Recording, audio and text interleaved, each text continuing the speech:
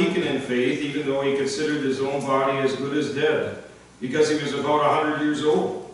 And even though he considered Sarah's womb to be dead, he did not waver in unbelief with respect to God's promise, but he grew strong in faith, giving glory to God, and being fully convinced that God was able to do what he promised. This is why it was credited to him as righteousness. Now the statement, "it was credited to him," was not written for him alone, but also for us to whom it would be credited, namely to us who believe in the one who raised our Lord Jesus from the dead. He was handed over to death because of our trespasses, and was raised to life because of our justification. This is the epistle of our Lord. Hallelujah. God was in Christ, reconciling the world to himself, and entrusting to us the message of reconciliation. Hallelujah.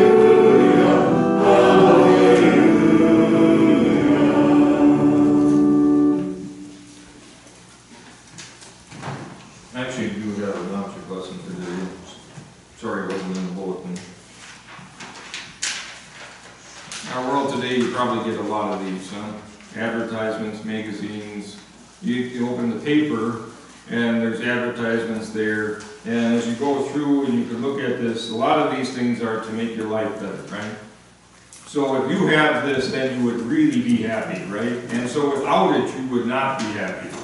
That's the promise, right? Do you buy that? Well, sometimes we do. But God's promises aren't like that, huh? God's promises are good for us all the time.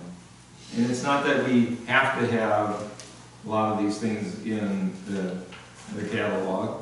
Some of them would make our life better, but not all of them, and maybe not always working to the way that they promise. But God's promises never fail. God promised Abraham, as we just heard in our lesson, that he would give him a child to make his descendants as numerous as the stars in the sky and the sand on the seashore. That's quite a promise. God instilled faith in Abraham's part to believe this. And God promises that and comes to us and makes promises as well. Huh? Promises that you would be a child of God, that your sins are forgiven, that you have eternal life. Those are not just empty promises. And so today I would encourage you to take home this phrase. God promises to love, and then put your name there. Huh? God promises to love Kurt. God promises to love Linda. God promises to love Ron, and so on. God promises to do that with no effort and cost on our own, but because faith was credited, because Jesus' sacrifice and resurrection. We pray. Dear Heavenly Father, our world is filled with a lot of promises, claims that these things can make our life better. Maybe sometimes they do. Maybe sometimes those products just aren't what they claim to be.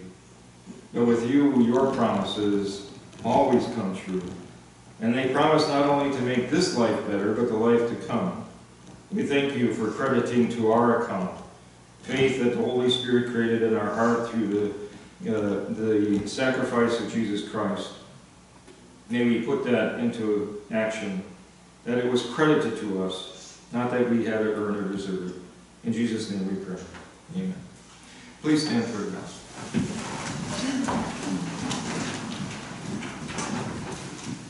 The gospel is taken from Matthew chapter 9, beginning at verse 1. In this section, it's about how Matthew responded to Jesus saying, "Come follow me." You see, Matthew was a tax collector. It was probably one of the occupations that was hated the most among the Jews, because the Jews, as Matthew was a Jew, was collecting taxes for the Roman government, which was really the enemy. So in other words, Matthew was working for the enemy. And yet Jesus was willing not only to call him to be a disciple, but he came to Matthew's house with other tax collectors. Listen to how some people respond. As Jesus went on from there, he saw a man named Matthew sitting in the tax collector's booth. He said to him, "Follow me." Matthew got up and followed him. As Jesus was reclining at the table in Matthew's house, many tax collectors and sinners were actually there too, eating with Jesus and his disciples. When the Pharisees saw this, they said to his disciples, "Why does your teacher eat with tax collectors and sinners?" When Jesus heard this, he said to them, "The healthy do not need a physician, but the sick do. Go and learn what this means. I desire mercy and not sacrifice. In fact, I did not come to call the righteous, but sinners." This is the gospel of our Lord.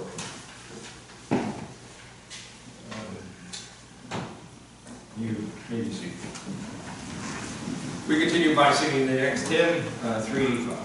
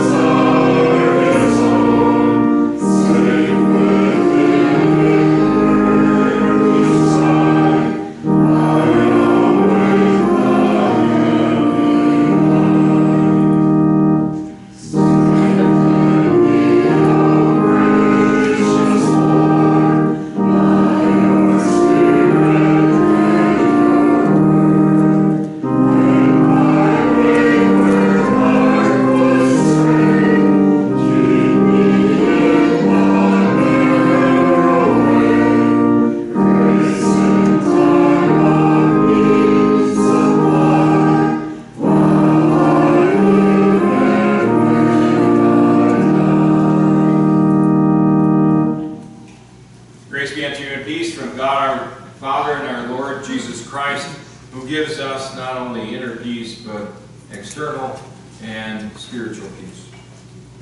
because of the length of the text, and that most of it is included in the message, I will not read it at this time. May the words of my mouth and the meditation of our hearts be acceptable in your sight, our rock and our redeemer. Dear friends in Christ, one of the more popular animated movies in the last decade is Kung Fu Panda. In the original movie, Po Ping is on a quest for inner peace. I recently read an article that America's new pastime is not baseball, shopping, not video games, or even watching TV. It is the quest or longing for peace. This is the first truth that we will impact today. Humans long for peace. This isn't something new, for Paul lived when philosophy was popular. All these different thoughts and beliefs produced ideas of how one could be at peace. The phrase, eat, drink, and be merry, for tomorrow you may die, was associated with the philosopher Epicurus, who promoted the philosophy of having peace by living in the moment. Throughout the centuries, humans have learned to long for peace. We can look no further than the country in which we live. Americans make up 5% of the world's population, and yet they consume 80% of the world's opiates. There are enough prescriptions for Percocet and Vicodin alone that each one of us could have 69 pills per year. We live in a country where drug and alcohol policies are consuming abundant time and energy. America is known for having a higher consumption of alcohol, marijuana, and potent drugs than any other nation on earth. Why? Well, often, sadly, it is not just to alleviate real pain from a physical ailment, but to cope with emotional pain and to find peace. Many have mistakenly associated this simply with being numb. They use alcohol or drugs to forget their troubles for a brief moment to give them peace. Human beings long for peace, and that is why American citizens have the highest credit card debt of anyone in the world, any nation in the world. That credit card debt averages $16,000 per person. That's credit card debt, not student loans, not mortgage debt, not car debt, but credit cards with at least 20% interest. Why? Because Americans have bought into this idea that peace comes from happiness and happiness comes from objects or material possessions. Humans long for peace. What about you? It is a timeless truth that humans long for peace. But do you have it? Are you more like the panda who's banging his head against the board in search of inner peace and just can't find it because the conditions are difficult? Or are you a person that truly has it? As we continue our sermon series, Vintage, we'll look at the theme, peace. I want you to think of someone who truly has peace. Why do they have it? When you look at them, why do you say that that person is really at peace? That's the answer that I want you to have by the end of this message today. That's the answer Paul wants us to find in this vintage edition of Scripture, because people long for peace. Sadly, another timeless truth is valid and real. In this world, people are looking for peace in all the wrong places. I have described some of those wrong places just a little while ago. And we see it with Po the panda. Inner peace, meditation, going on a quest. You will get there eventually, some people say. Self-talk and talk shows and self-help books that will try to guide you to peace. But Paul wants you to understand that lasting peace is possible, but not if your search begins with you and not if you are searching in the wrong places. Here are some of the reminders that we need to know before we pursue lasting peace. Because if you think you can attain it on your own, if you think you have all the answers, then you need to remember what Paul says in our text. He expresses these three timely truths. While we were still helpless, while we were still sinners, while we were enemies. That's what Paul wants us to understand. It's timeless when it comes to our quest for lasting peace. You and I won't find it within ourselves. We will not stumble across it on some crazy quest by meditating very hard, by withdrawing from the world, or going up to a mountain. Because Paul tells us that by ourselves we are powerless. By nature, spiritually speaking, there is no possibility for peace because we are born enemies of God. Our sinful natures cause more than just tension.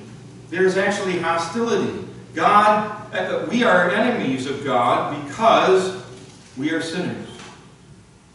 Paul may have wanted to take the Romans back to the words of Jesus. The night before he bled, everything was about to change. When events would unravel for his disciples, Jesus said, "Peace I leave with you, my peace I give to you. Not as the world gives, do I give to you." Jesus told his disciples that he would give them peace. What he offers and gives to us is different than what the world offers. The world offers you a quick release and numbness through self-medication, not lasting peace. That type of peace is momentary and fleeting. And the truth is that when you become sober or lucid, the problems are still there. The fake peace that the world has to offer states that it will get better. If you just look forward to what's coming and don't worry about what's at the present, you can be at peace. If you believe that you will find happiness in objects, the world says buy more, get more, and live more. Jobs fade, money can easily disappear, and health can deteriorate. But this is not the lasting peace that Jesus wants you to have. So if you have bought into the devil's lies, or you are consumed by the idea that peace is found in alcohol, drugs, or goods, then what God has to say today is timeless and life-changing. Here's a vintage statement that you maybe have seen before. If Jesus isn't in your life, then there's no Jesus and no peace. Jesus does not give you the same peace that the world gives you. This is what Jesus was saying in John 14. It's either what the world has to offer or what Jesus has to offer.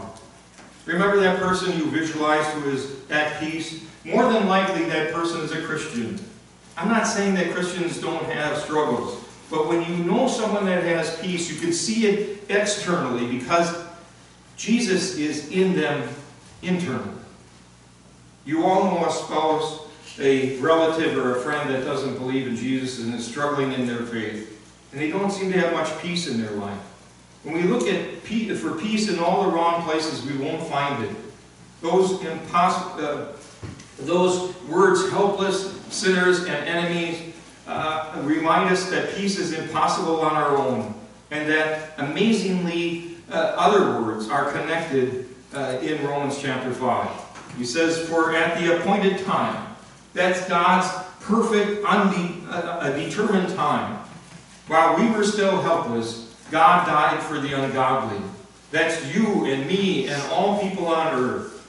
But God shows his own love for us in this.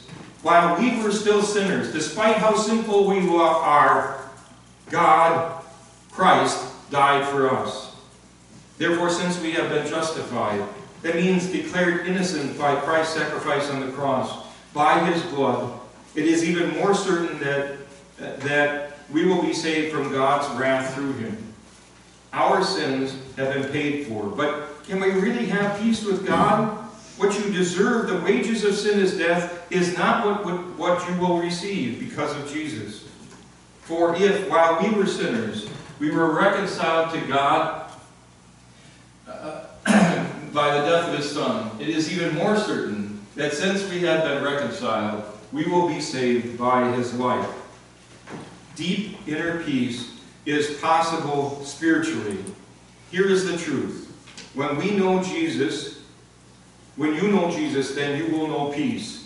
When you know that Jesus died on the cross, when you know that he did that in spite of what you were and the condition in which you were in, when you know Jesus, that the Son of God came down to earth for his enemies, the ungodly and sinners, so that peace might be restored. Then you will know that you are declared righteous with God.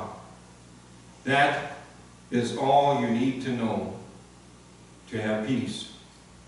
The world has made millions from books that help people pursue peace. In record numbers, the Americans are spending money to attain peace and to find it in places and in medication. And Jesus says, what I give you and have won for you requires nothing of you. I have done it all. If you know Jesus, you know peace. Romans chapters 1 through 4 are stage-setting chapters about sin and grace, and chapter 5 through 8 are application chapters about these principles. And that is why Paul began this section with the connector, therefore, since you have been justified by faith, we have peace with God through our Lord Jesus Christ. Through him, we also have obtained access by faith into this grace in which we stand. And we rejoice confidently on the basis of our hope for the glory of God. I have peace because my sins have been forgiven. My eternity is certain and secure because Jesus provided it for me. Not anything that I have done, but what he has done. I have peace. When I wonder and I question whether a certain distressing sin is forgivable, the answer is yes, because of Jesus. He atoned for every last sin you and me, even the pet sins that we wrestle with and succumb to. When we run back to God in contrite and repentant hearts, we are forgiven and we know peace. Through Jesus, we gain access to God. We have peace because we know that our access to God has been restored. Even more so, I have eternal access to God because I will spend it with him in heaven. I rejoice in the hope of the glory of God. For Christian hope is far superior to the hopes and dreams that you may have for the future. For the Christian, the certain hope of heaven gives us true peace. But you are sitting there and probably thinking, I know this, Pastor. I've heard it's very simple. I've heard this when I was 5 years old, and again in catechism class, and it seems like you preach it every week. And you know Jesus, you know peace. I get it. I hear you. But that's the challenge, isn't it? Head knowledge, sadly, sometimes disconnects from my life. God wants us to have more inner peace, more than head knowledge, that you and I and God are good.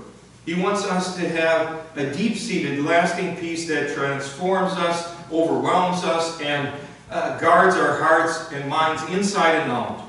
If you know Jesus, then not only do you know peace, but you will display that peace in your life. It'll become apparent in the way you live and the circumstances. But you may be thinking, I'm not buying what you're selling, Pastor, because have you seen my life? Do you know what happened last week when the car broke down? Do you know the relationship struggles that I'm having with my child or my spouse, and how much strife is taking place in my home? There is no peace. Pastor, how can you tell me that I can have peace on the inside and the outside when the doctor told me about a chronic disease that I have and that there's going to be a lot of suffering and pain? Those real troubles are also what Paul was writing about. Paul was writing to people who also lost loved ones, who had health problems and financial difficulties, and who were dealing with relationship issues.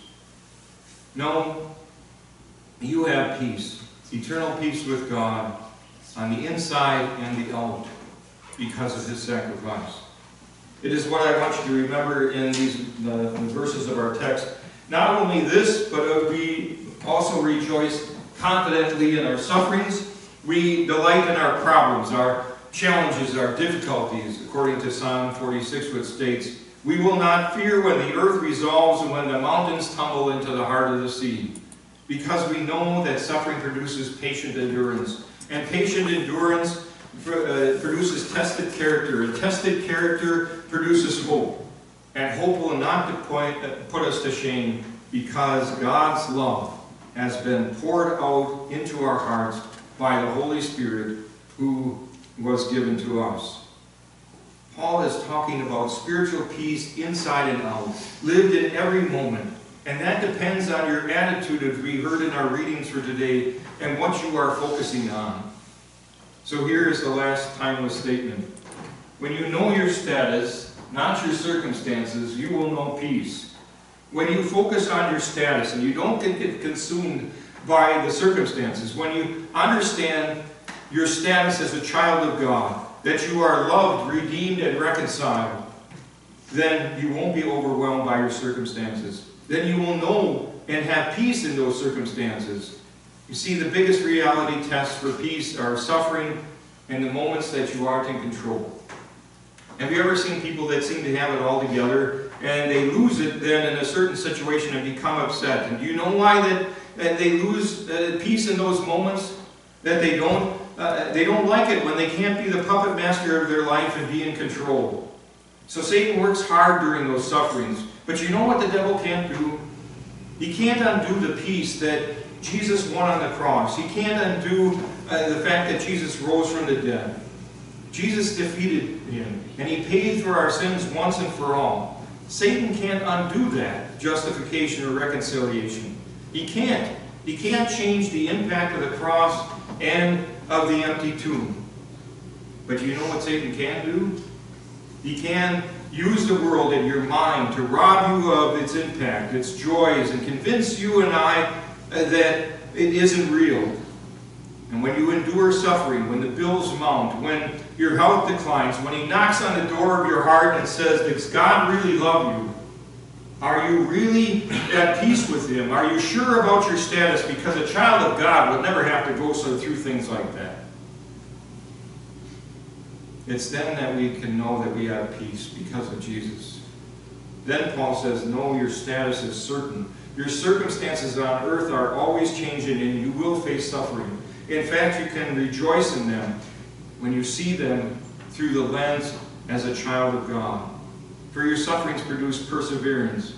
And when suffering, do you know what happens when you stop playing puppet master with your life and you let God be in control? That godly character is on display. And when you are dealing with difficulties and you say, I don't have all the answers, and I'll turn to you, that's godly character. And it says, nothing will be able to separate me from the love of Jesus Christ, from the love of God that is in Jesus Christ our Lord. Patient endurance produces character. Jesus said, in this world you're going to have trouble. But be courageous, I have overcome the world. I will persevere not only because I have the hope of God's glory, but I can also rejoice in my trials. For character produces hope, Christian hope, real hope. And that reinforces the lasting peace, since the devil can't rob me of what Jesus has won for me. That's done, that's certain, and that's my status. So please don't understand how difficult this is. I know how difficult this is. Ask my wife when we need to spend money on a large purchase. It's hard. I know when cars break down. I understand.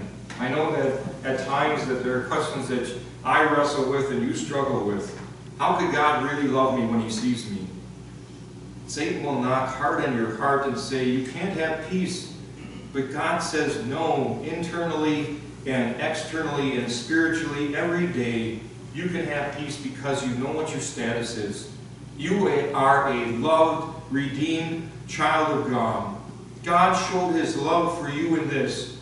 While you were still sinners, while you were dead in his enemy, Christ died for you. And that's why these words from the Apostle Paul in Philippians are so cherished.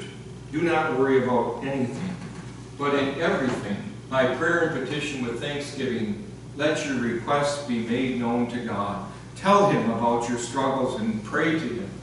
And the peace of God, which surpasses all understanding, will guard your hearts and minds through Christ Jesus. Bring your requests to God. Lay them on his heart. Stop playing puppet master in your life. Celebrate your status and let God be in control. that peace of God, that peace that He gives, which surpasses our understanding, the peace that goes beyond you, because it is God's gift to you. That peace will guard your hearts and minds in Christ Jesus. So here's the challenge. I really want us to be a church that other people look at and say, they know something that I don't. They live differently than I do. What is it that they know and that they have that is driving them to live that way?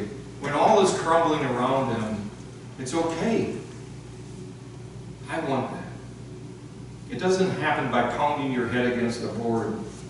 This peace that God gives us and our redeemed status happens when we open God's book or an app to read His Word.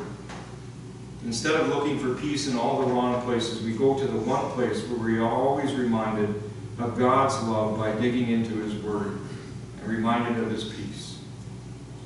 May God bless us to be a church that doesn't look at circumstances during the difficult times in our life, but finds hope in our sufferings, because we know that we will produce perseverance and character, and that'll drive us back to hope.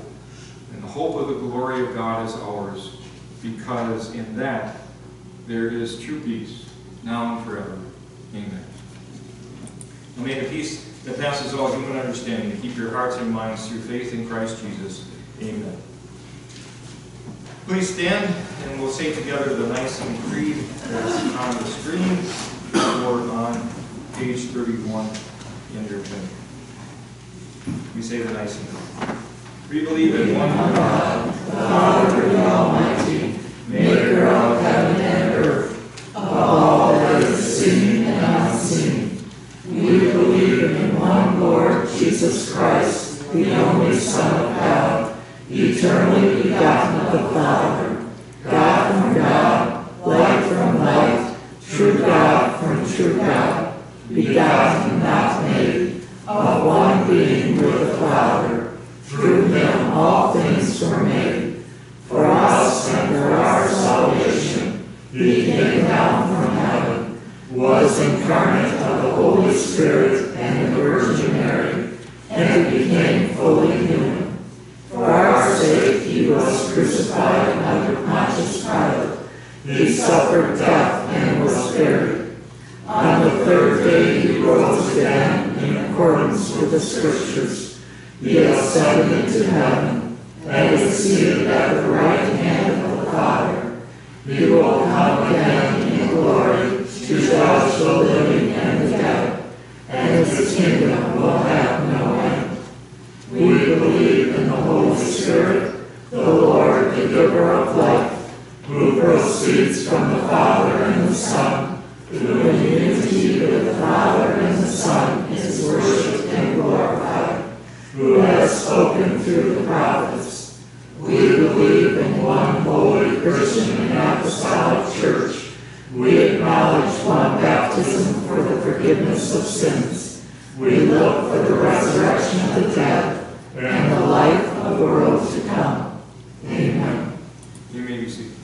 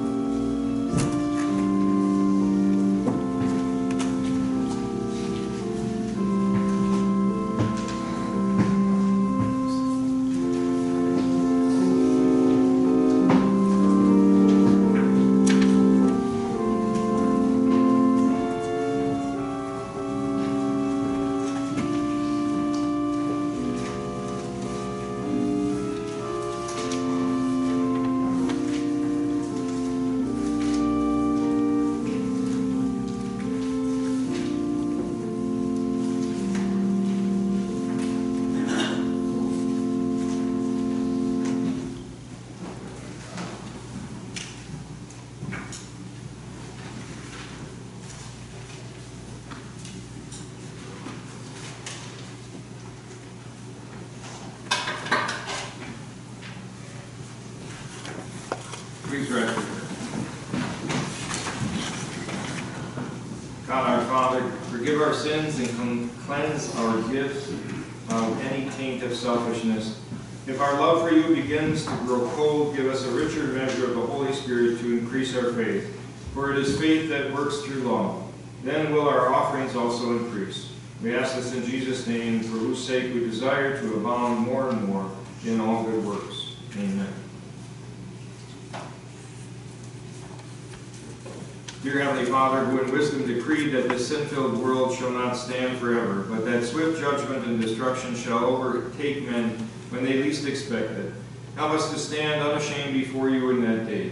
Nothing we could do could possibly win your favor, yet your love found the way. For you sent your only Son to atone for our sins and give us peace.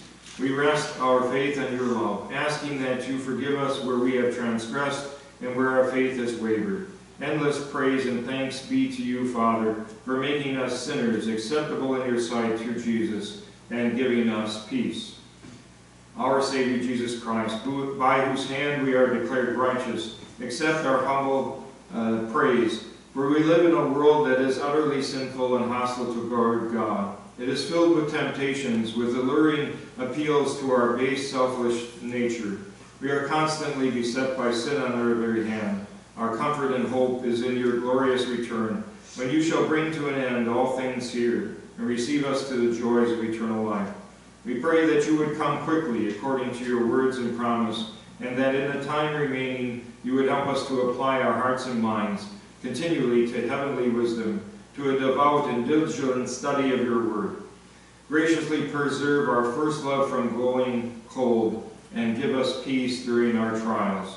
Dwell in us through the Holy Spirit, that by his grace we may prove the sincerity of our faith and love with boundless fruits of faith. Almighty God, the great physician who can heal and comfort us in our sufferings, provide us with undeserved blessings. Please comfort Marilyn Feist, who recently attended the burial of her dear friend Lois Coppernell. You blessed them with a close relationship for 75 years. Now we pray that you would allow Marilyn to recall some of the special cherished memories they had during those many years. Since Lois believed in Jesus Christ as her Savior, comfort her Marilyn's spirit with the joyous news that Lois is now enjoying the peace and glory of eternal life. Today we also pray for Harry Peterson, who needs to have some treatment for a serious condition. We pray that Harry and his family would focus on Christ's love for him by dying on the cross for all his sins, by rising to life so that he would have eternal life, and by promising to never leave or forsake him. We also thank you for giving Amanda Webb and Pam Novak another year of life. This last year, Amanda has had to cope with some tragedy in her life. We ask that you would instill in her heart how unconditionally you love her, how devoted her parents are to her needs, and how her Christian family at St. Jacob cares for her. Encourage her to turn to you, her gracious God, in her trials, and bless her and provide her for her in the year ahead. You have also blessed Pam Novak richly in the past year by allowing her to visit with her children and grandchildren. Help her to remember that every good and perfect gift comes from you. Lord, our mercies are new every morning. We thank you for the grace by which you have sustained some married couples in our congregation. This past week you have sustained and blessed the marriage of Jim and Linda Lowry for 55 years and Mary Ann and Mark Gladstone for 38 years. We ask that you continue to fill their hearts with the unselfish love that reflects your sacrificial love for them, so that their love for each other may never grow weary. We also ask that you would bless the 10th wedding anniversary of Pastor Kurt and Karen Eulenbrock and the 22nd anniversary of Al and Terry Eichenberg. With every joy and sorrow they share, bring them closer to each other and to you, their God and Lord. Gracious God, our Father, grant people everywhere the blessing of a loving father at home. In homes where fathers have neglected their duties or have been absent, help the children to persevere and to set their ideal for parenthood in your word as your Father. Lord, thank you for the Father you have given to me. Direct me to honor, love, and respect him every day in every way. Keep all my family in the true faith in Jesus, so that we may spend eternity together in heaven. For Jesus' sake. Amen. We join together in praying the Lord's Prayer. Our Father, who art in heaven, hallowed be thy name. Thy kingdom come, thy will be done, on earth as it is in heaven. Give us this day our daily bread, and forgive us our trespasses, as we forgive those who trespass against us. And lead us not into temptation, but deliver us from evil. For thine is the kingdom, and the power, and the glory, forever and ever. Amen. We continue with the communion liturgy on page 33 in the front of your hymnal. The Lord be with you. And also with you. Lift up your hearts. We lift them up to the Lord. Let us give thanks to the Lord our God.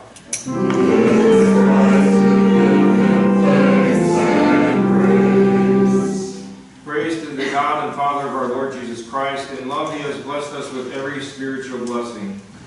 He sends the Holy Spirit to testify that we are his children and to strengthen us when we are weak. Now have come the salvation and the power and the kingdom of our God and the authority of his Christ. To him who sits on the throne and to the Lamb be praise and thanks and honor and glory forever and ever.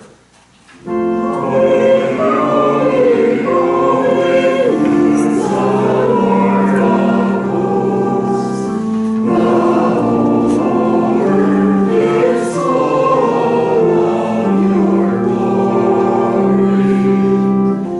You are my God, and I will exalt you. I will give you thanks, for you have become my salvation. Holy, holy, holy is the Lord of hosts. The whole earth is full of your glory.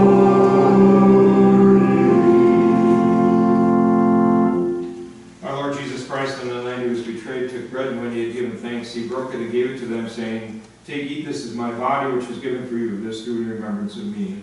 Then he took the cup, gave thanks, and gave it to them, saying, Drink from it, all of you. This cup is the New Testament in my blood, which is poured out for you for the forgiveness of sins. Do this whenever you drink it in remembrance of me. The peace of the Lord be with you always.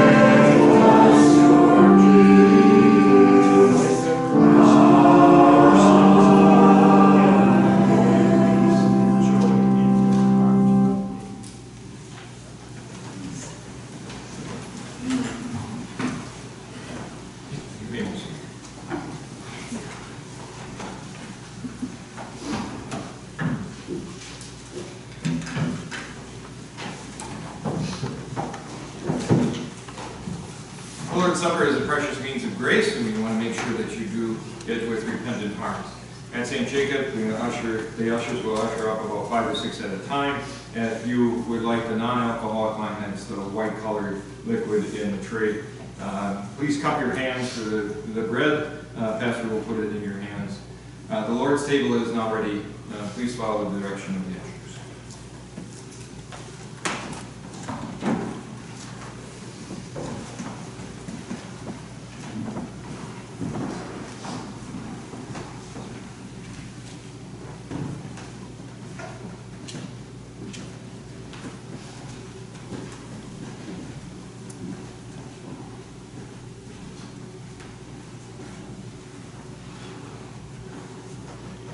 Take, eat.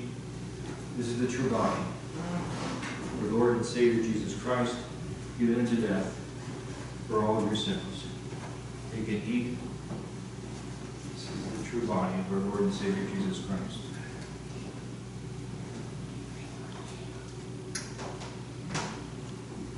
Take and drink. This is the true blood of our Lord and Savior Jesus Christ, poured out for you, the forgiveness of all of your sins. Take and drink.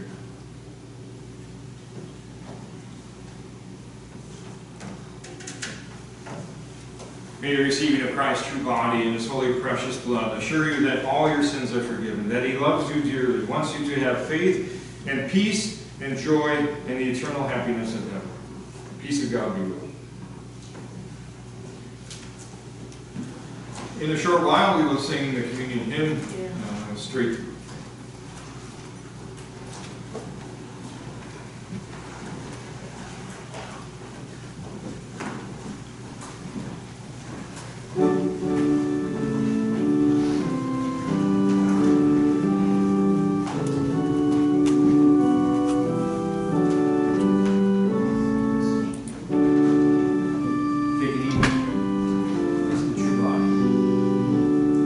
Savior Jesus Christ, you live.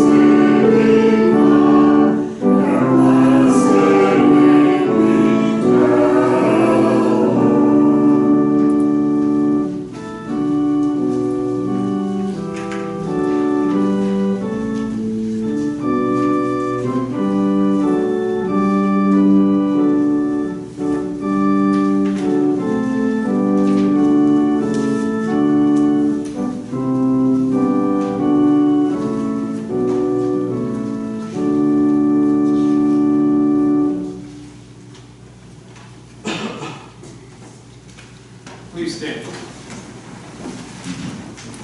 In response to the blessings of the Lord's Supper, we sing Thank the Lord on page 36.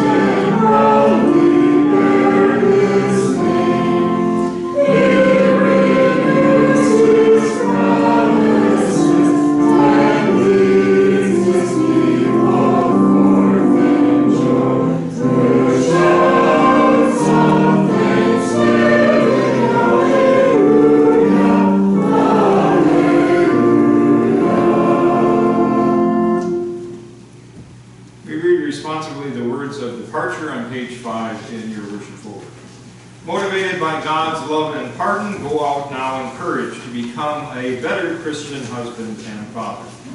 Lord, help me be the type of husband and father you want me to be, by serving as the head of my family, loving my wife, not frustrating my children, but bringing them up in the instructions of the Lord. Wives and children, support your husband and father, love and honor him, and show him devotion and respect. Lord, give us the desire to cherish our husband and father by submitting to his leadership as Christ is the head of the church and showing him love and respect, motivated by your love for us. Amen. You may be seated. We conclude by singing hymn 323.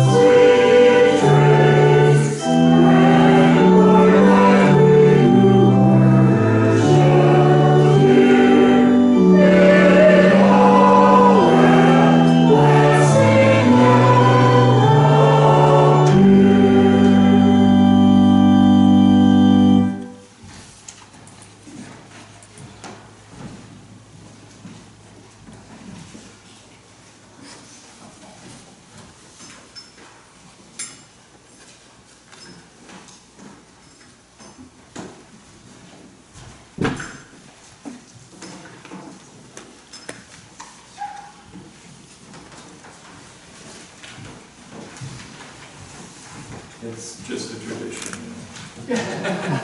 We could wait to put the light of the candles out later too as well.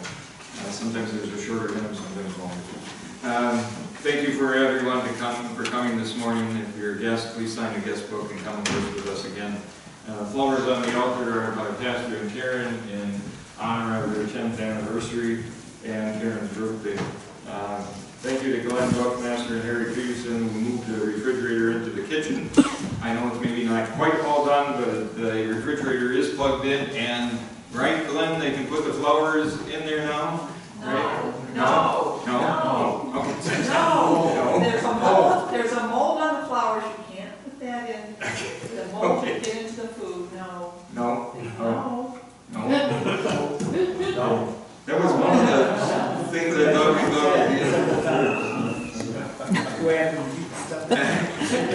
Note to self. Thanks to James Clark, who bought some flowers that you may have noticed in the entrance to the church. Thank you for doing that. I didn't put in here, I should have, I suppose, a reminder. Karen and I are going to go on vacation a little bit for a few days. We'll be back on Friday. Call my cell phone if you need to get in touch with me. Otherwise, call President Tim Loshans or one of the trustees or that if you need to get into the building or that. Today is was the day to turn it in. If you have one at home and you forgot, then print it next week. But we are trying to get those submitted and then write one check to the organization beginnings. Are we going to assemble the crew with that this week, or you can wait till next week? I don't know. We can ask her that. Otherwise, it takes a little bit of. I know it's Father's Day, so maybe you can wait till next week. We can do it that way, putting them into the roles. I don't really have anything else. Any announcements from the group? I'll leave you and know that you have peace with God because of Jesus Christ, His love.